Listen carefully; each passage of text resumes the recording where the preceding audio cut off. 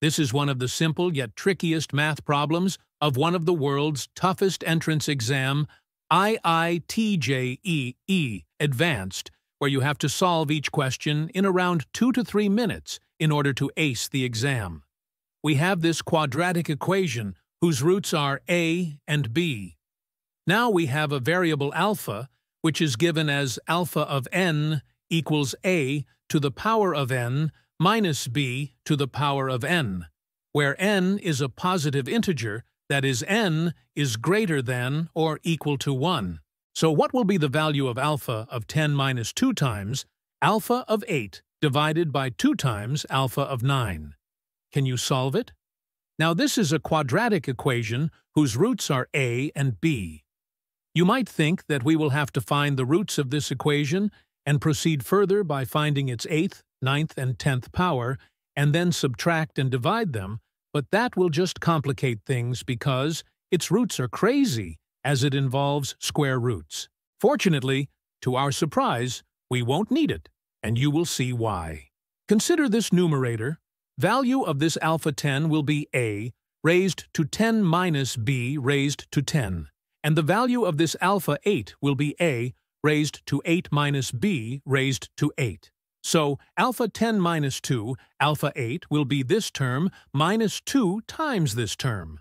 Now we will take the same variables together. So we can rewrite this as a raised to 10 minus 2 times a raised to 8 minus b raised to 10 plus 2 times b raised to the 8th power. So now we will take a raised to 8 common from this, and we get a raised to 8 times a square minus 2. And from this, we will take minus b raised to 8 common to get minus b raised to 8 times b square minus 2. Here comes the trick. Look at this equation. It has roots a and b. So, both a and b will satisfy this equation. Thus, from this, we get a square minus 2 as 6 times a, and b square minus 2 as 6 times b. So this will become a raised to 8 times 6a minus b raised to 8 times 6b. Simplifying it, we get 6 times a raised to 9 minus b raised to 9. And denominator is 2 times alpha of 9. So the denominator will become 2 times a raised to 9 minus b raised to 9. Thus, our answer will be numerator upon denominator, or this over this. This will get cancelled out, and we have the answer as 3. Amazing!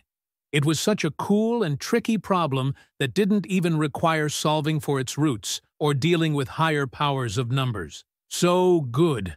Please don't forget to like and share this video and subscribe to this channel.